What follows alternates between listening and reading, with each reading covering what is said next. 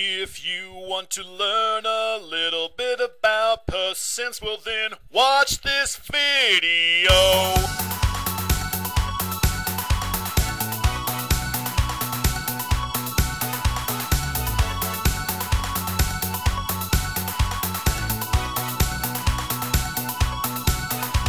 Percent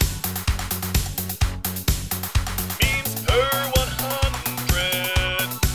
Yeah, percent refers to the number of hundreds.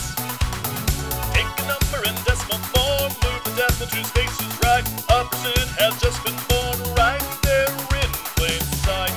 And if something experiences a change in value, finding the difference, new value minus old value will give amount of change in value.